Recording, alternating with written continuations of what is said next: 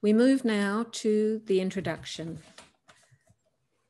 Dr. Gemma Robinson is a senior lecturer in English Studies at the University of Stirling and editor of the University of Hungary, the collected poems and selected prose of Martin Carter, published in 2006. She has kindly agreed to provide a short introduction. Over to you, Dr. Robinson. Thanks. Good afternoon, good evening.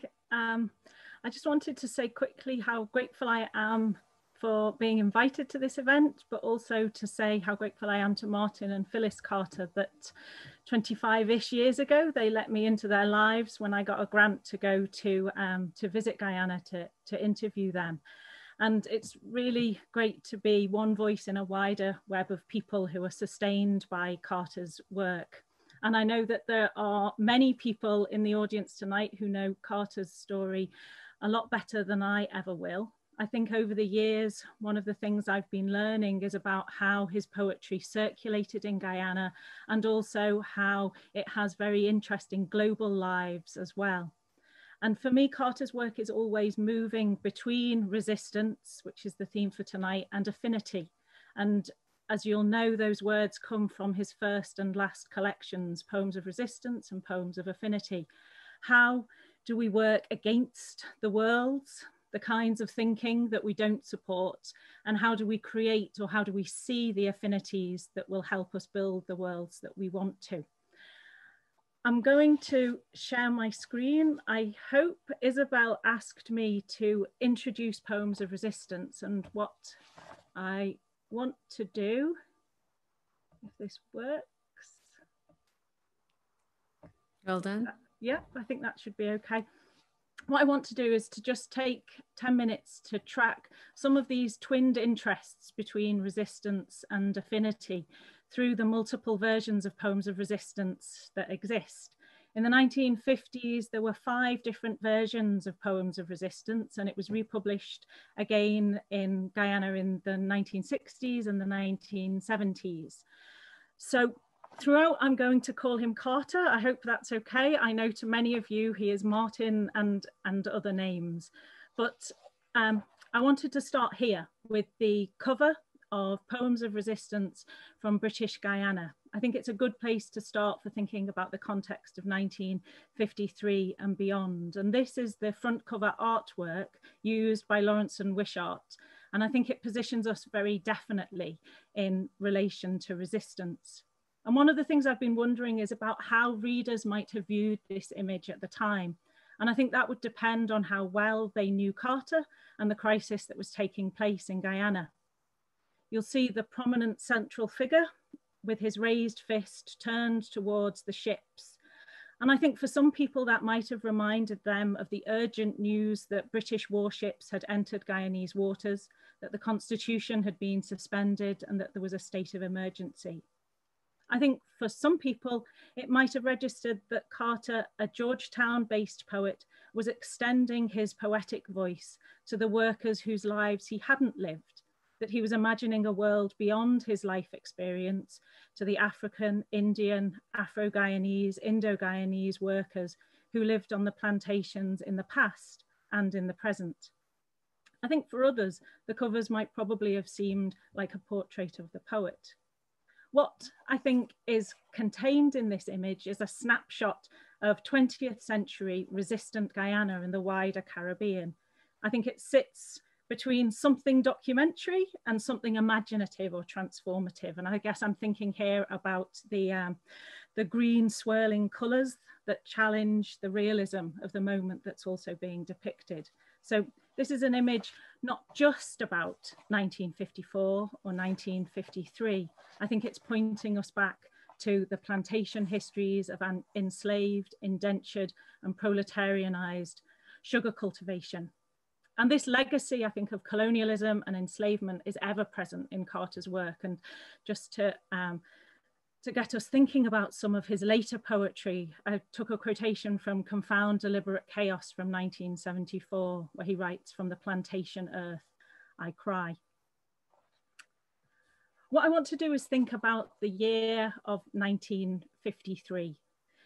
It was, I think, a year of great change for Martin Carter. In January, he married Phyllis Howard. He also resigned from the civil service in order to stand for the New Amsterdam seat in the first universal suffrage elections in 1953. And as many of you will know, he didn't win his seat, but the PPP went on to win a landslide victory. In the manifesto for the PPP, there's a summary of party candidates, and Carter is described in there as being an ex-civil servant, and he is now, quote, simply a writer. Not simply, of course. The announcement, though, I think is quite low-key, and it's surrounded by other descriptions of the candidates who are described as being farmers, sugar workers, stall holders, agriculturalists, union leaders. And I think that this kind of comradeship across roles was really important as a focus and aim for the PPP. If we continue to think about 1953, if we carry on, in August, he attended the World Festival of Youth and Students that was held in Bucharest, Romania. And there he represented the Guyanese Peace Committee. While traveling back to Guyana through Trinidad, he was deemed an undesirable visitor, a quote, undesirable visitor, and was ordered to leave the country. If we're thinking about expressions of resistance and affinity, I think that this festival is important for us to remember. Its motto for that year was, "No, our generation will not serve death and destruction." If we keep moving through 1953, in August, 30,000 workers went on strike, and Thunder, the journal of the PPP, ran a headline that said, "Glorious struggle of Guyana's working class." And as we know, not everyone saw it this way. The governor in what was then British Guyana, Alfred Savage, called a state of emergency, but solidarity was being expressed across the region. This headline is from the Journal of the Caribbean Labour Congress, their journal Caribbean News. "Hands off Guyana," they write, and they were quick to express their affinity with Guyanese anti-colonial activism. Towards the end of October, PPP supporters met at Atkinson Field, and Burnham and Jagan were heading off on a tour to the UK and India to campaign for support. Now, there aren't many pictures or footage of Martin Carter that I've seen from the 1950s, but in the background of this shot, I think you'll see Martin Carter there. They sang the socialist song, The Red Flag, and then as a group of supporters, they waved off Jagan and Burnham on their tour. A week later, Martin Carter would be back at Atkinson Field, this time though detained without charge for his PPP activities. And Carter remained active while imprisoned. In one letter of resistance, he wrote, "I'm compelled," and this is on the slide, "I'm compelled to challenge the authority that keeps me detained in a hut with a garden of rusting barbed wire." And there was a clear claim here about who should be voicing Guyana's future. In a much later interview, Carter remembered some other things about his time as a detainee. He said, "Well, we could stay together and discuss things, and my wife was allowed to see me and I was allowed to write." I think when I was speaking to her, Phyllis had slightly different memories of that. She said that initially she couldn't find out what had happened to Carter at all. And then when she did, she was having to make the very long journey then to Atkinson Field to visit him. Phyllis and Janet Jagan were also arranging to publish some poems of Carter's at this time. And I think it was this version, and apologies for the grainy reproduction here, but what you can see in front of you are 6 poems that were anonymous at this moment. They were seized by the police from the Magnet Printery in Georgetown shortly after Carter was arrested in October 1953, and they were sent to the Colonial Office in London for investigation. So I think one of the things we maybe want to keep on remembering is that the publication of these poems was taking place at a time when PPP literature was being seized and books were being confiscated from the homes of PPP members. So there were real risks involved for Phyllis and others in getting involved in the publishing of poems. We can continue to think about other versions of poems of resistance as well. In this same period, towards the end of 1953, the same 6 poems from the Magnet Printery were published in a left-wing journal from the USA, Masses and Mainstream. And I think these were sent by Janet Jagan, who was always a champion of Carter's work, to be published while he was imprisoned. And there are more. In the National Library in Georgetown, there is a single sheet of paper with 3 poems on it titled Poems of Resistance, which is the image you're seeing on your left. And then on your right, you're seeing another version of Poems of Resistance, I Sing My Song of Freedom. This was published by the Education Department of the West Indian Independence Party of Trinidad, and it's now held in the New Beacon Archives in London.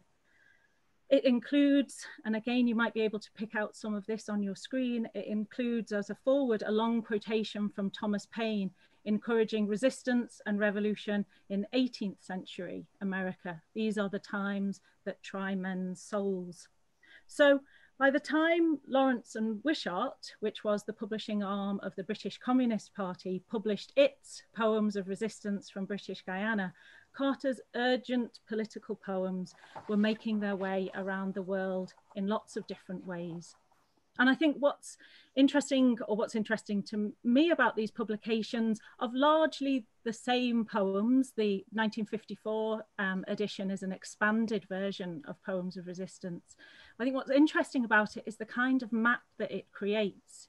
It is a map, I think, of resistance and affinity, and I hope I'm not overstating it too much by thinking if we can map those places of public release, then we're also starting to see a connected map of anti-colonialism, one which travels within Guyana, from Guyana to the USA, to Trinidad, to the Colonial Office in the UK, to the supporters of the Communist Party. In one of the poems that appears in the collection, I Clench My Fist, Carter ends that poem with these words: "Although you point your gun straight at my head, I clench my fist above my head. I sing my song of freedom." And Carter doesn't just write about singing a song of freedom. His poem is that song. And song then takes on a renewed sense of meaning, I think, reminding us of oral traditions of protest and helping us recognize the way that poems circulate and circulate in ways that maybe we've not considered. The West Indian Independence Party, for example, held demonstrations in Woodford Square in Port of Spain when the emergency was announced, and John LaRose remembers reciting Carter's work during the 50s. So Poems of Resistance is not just one text, it's not just one moment, and we certainly shouldn't be prioritizing a London published edition of Carter's work that was published just during the emergency, but a year after some of those dangerous first months. Instead, I think what we can do is situate that alongside different forms of anti-colonial literature that's emerging in multiple ways, in different ways, and in relation to different kinds of anti-colonial practices. I know that this evening we're going to move on to a reading of University of Hunger by Varney. And I just wanted to end by returning to the newspaper, Caribbean News. On page 3, without any comment, there is a poem titled, "Is the University of Hunger the Wide Waste?" And I think that this is the first time that this poem was published. And I say that partly because I think that Carter's still playing around with the title of the poem. There's some movement in the stanzas, some differences between capitalizations. At around the same time, this poem was published in Kaikovarel, the Guyanese journal. And I've always thought about it in terms of a Guyanese readership. And Fred Degar has described the poem as being a trek through the country of Guyana. And it is definitely that. But now I'm also thinking about other places.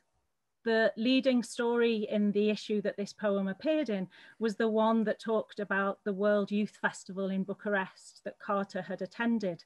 So perhaps this is a poem that was written in part or read in Romania in the context of the Youth Festival and with its explicit message of international peace and friendship. So perhaps we can add Romania to our growing map of Carter's poetry of resistance and affinity. And I'll end there if that's okay with everyone.